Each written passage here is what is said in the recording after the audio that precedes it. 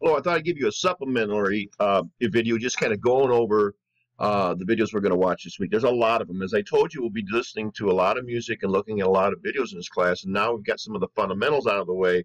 You're going to see how that happens. First of all, in the classical music week 6 period, if we scroll down, this is the Dufay, the very first guy on the history of European music that we pointed out in our first video. And you've already heard that. You can listen to it again. Now here, video number 1 is the evolution of the piano. Now start at the beginning. You can stop around 5 minutes and 27 seconds. It goes more lengthy. This rather nerdy guy who knows a lot about pianos takes you through the whole history of, and he actually has, here's the very first clavichord. It's a box on top of this big piano here, and he shows you the various stages. There's the first piano, second, third, and finally today's piano. So there was an evolution of that. And the big thing to know, the difference between the pianos here was that the hammer hit the piano, like I showed you in my video. What you're going to see here is that they did not have hammers. They used a different method, and you want to study that. The next video, number 2, how it says violin number 1, but anyway, how a violin is made. This is kind of interesting because it really shows you in depth how it's done, and it's quite a craft actually, and the Italians were really good at it. That's one I'll ask you a few questions about as well. Now here is Gregorian chant, which is very early in the Renaissance period. This is music that was for the church, the Catholic Church primarily, and it was named after a pope named Pope Gregory. So not only did the church control the music, the Pope could actually dictate how he wanted the music to be done. And this is an example. It is pretty music. Listen to enough of it so you get a sample of what it sounds like. Because in your test, you'll have a audio test again, and I'll play these types of musical styles of Europe, and you'll have to tell me what style it is. And so kind of listen enough so you can get a good idea what it sounds like. Next is when women enter the church, and all voices are included. Now remember the 4 voices of the human voice: soprano, alto, tenor, bass. In the Gregorian chant, it was just men, and basically they were priests and brothers.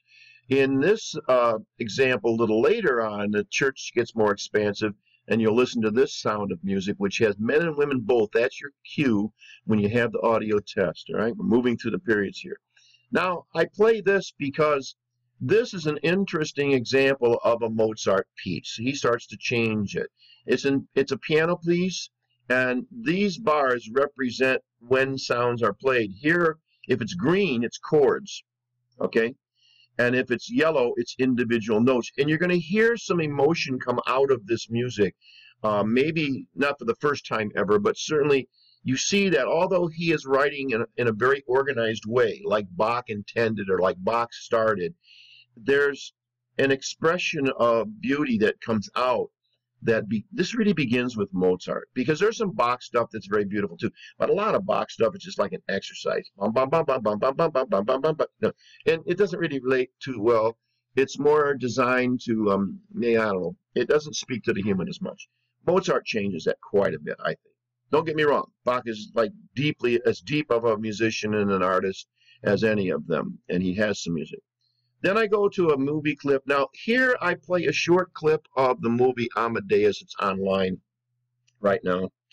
And it shows the environment that Mozart worked in. Now, let me explain the scene to you.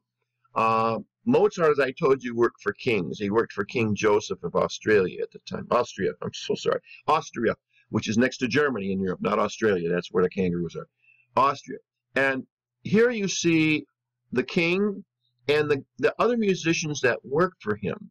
Now, the king has found out that there is essentially floating around Europe a Michael Jackson. I mean, Mozart is, in fact, Michael Jackson of his day. He is playing concerts around Europe at age 4. He's playing violin. He's playing the clavichord. He's doing things blindly, upside down. He's unbelievable. And he composed his first work at age 5. He composed multiple symphonies, and he was a prodigy. Look up the word, child prodigy. You might know it already if you don't know it. There's certain people that are super gifted. He's one of them from day one. And he dies at age 31. Yet he has dozens and dozens of pieces that he wrote. He was the greatest composer of his time. He lived a short period of time. He studied from a composer named Haydn, which was before him, and Haydn was kind of the first one to really establish certain forms of the symphony, early symphony. And you know, Beethoven follows him shortly afterwards and extends it. But in this scene, the head composer for the king, who's got the full-time job there, okay, he writes a little welcome song for Mozart's arrival, as coming as a guest. And the king is an amateur pianist, and he takes lessons from his composer. And so he asks the composer, when Mozart walks in, could I play the little song of welcome you did for him? And he said, oh, he'd be honored. You know, these guys are falling all over the king, right? Because he's our boss. And so the king practices for a short bit, enters Mozart. Now, Mozart, he thinks somebody else is the king. He bounces to the wrong guy, etc. And the king, someone points out and says, hey, it's the king on the piano. He's the one, you know. So then Mozart bows in. And what's funny is the king at the end says, I'm going to give you this piece of music that Salieri, our composer that works for me, wrote for you. And Mozart says, in what would be considered a very rude way, that's okay, it's already in my head. And the king makes him sit down and prove it. And Mozart plays it the first time through, and then he starts to fix it, basically, and make it better and embellish it. And it's quite a funny scene, but it shows you how structured and really constipated everything was back then. I mean, you had to do it the king's way and all that, and Mozart breaks that mold. I think you'll enjoy that scene. Here we're going to show you what an orchestra looked like in Mozart's day. He developed a lot of music for orchestra, but it was a very small orchestra by comparative standards. And so watch that to get a sense of how small his orchestra was. These are some modern-day musicians who are performing Mozart Symphony number 31, okay? Like the guy was 31, he's got more than 31 symphonies. And this shows you exactly the instrumentation that was used. The next one I want you to watch is the larger symphony. This is what Beethoven expands the symphony. This is Beethoven's Ninth Symphony. This is the Chicago Symphony Orchestra. These are all a choir. He brings choral and orchestra music together in one. This one is both famous ones. And I think you want to start on this one, well, where I have it set, I guess. I'm sorry to put the marking, but you can go towards the back end and hear the ending somewhere about here. Or you listen to the whole thing. It depends, you know, what your taste is. And a lot of people have trouble listening through a whole symphony. But this is quite interesting. The difference once you get is the difference between the size and the scope of a symphony in Beethoven's time versus Mozart's time. And they're not that much different. They knew about each other. Then I want you to read this little thing here about Beethoven's deafness.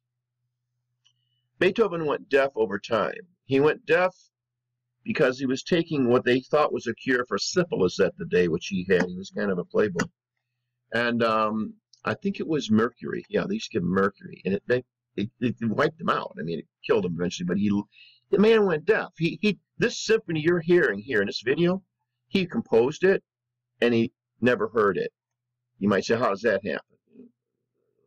We can talk about it later. He's got it all in his head. As Mozart said in his previous video, in this one, you'll see here. He tells the king, oh, I got the music in my head already. That's what great people can do. But read this. It'll be part of your exam. Read about Beethoven's deafness. It's very interesting in how he compensated for that. And then what I did next is I show you a film, just a little snippet of a film of Beethoven. We don't know for sure he took this approach. I would think he did. This is Beethoven laying his ear on the piano while he's composing Moonlight Sonata in this film, trying to hear the notes. Pretty startling thing.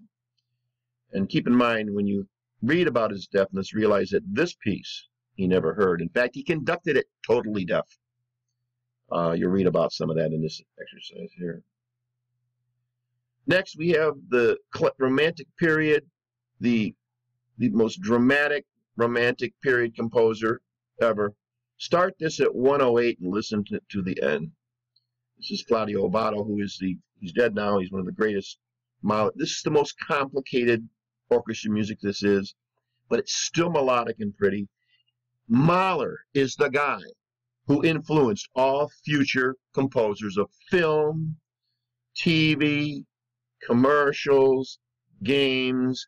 He stretched melodies and harmonies to their nth degree, and before what some people call the weird sounds came in the 20th century. And he is an Austrian, just like Mozart. The Germans and the Austrians, Bach is German, Beethoven is German, Mozart is German-Austrian. They're like, it's like West Virginia, Virginia. That's Austria, and then in Germany, they're interchangeable. They both speak German language. And then Mahler, who was Austrian. So there's this connection between Mozart, who breaks the mold and stops writing for kings and bishops, and Mahler, who writes strictly for the world of humans, right? And then once World War I starts, once the 20th century starts, once modern things come in, classical music continues in modern sounds, which means more out-of-tune sounds to your ear. What we called in last week, dissonant sounds. It reflects the atmosphere of the post-war years of World War I, the modern industrialization, the moving of men off of the farm and into the cities, and women going to work, and the destruction of war, and poison gas used in war, and the atom bomb, and all the negative, non-emotional, non-romantic things in human life today. That's the story of the 20th century. I like this piece because it also includes modern dance, or ballet, as we referred to in the first thing. And I think that you'll find some. I'd like you to listen to this whole piece. How long is this thing? It'll say. You'll hear a lot of tension in here. I think these are real emotions too. I mean, certainly Mahler in this piece has some very distraught human expressions, but this is different. You know, you can play certain things in strange sounds and a little bit out of tune sounds. You can turn out of tune. It's really dissonance to create tension, as Mahler did, for example. But in this piece, not only are they writing about man and his emotions, they're writing about the effects of the modern day on people. You hear the sounds of the modern day in here. And that's a lot of videos for the week. So I hope you enjoy them, listen to them, take the time to listen to them. Keep your mind open. This is great stuff. And the last thing I want to tell you about classical music, make a comparison, analogy for you, is that pop songs are short stories. They can be poems. Classical music is novel. It's the great musical novels of our time. And when we get to jazz in Africa, we're going to see that's the great human expression of music that no one in the world had ever done until they came to America and blended, all of it blended together. And we have the birth of jazz, which is the foundation of all pop music that goes on today, as well as what happens in Latin America. But we're getting ahead of ourselves, so watch these videos. I will give you a little study guide on what to study for the quiz, which comes out on Thursday, and I'll be completing all grading so that we're up to date between now and probably end of the day Monday. I'm gone on Saturdays judging bands this weekend and last, and one more weekend. So then we'll kind of get more saying. This will all be due. The discussion group will be posted later tonight, and we'll be on Sunday nights. We're putting our deadlines on Sunday now. We start to get caught up. All right, and hope you enjoy it.